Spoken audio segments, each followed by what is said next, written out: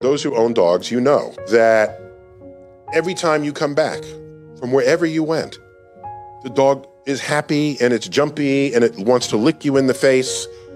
Even if you just went to get mail from the mailbox, they delight in your return. They're some of the most joyous creatures that live among us.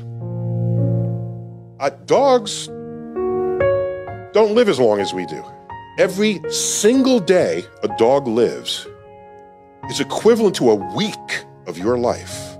If they only get 1 day for every week you're alive, they make every day count.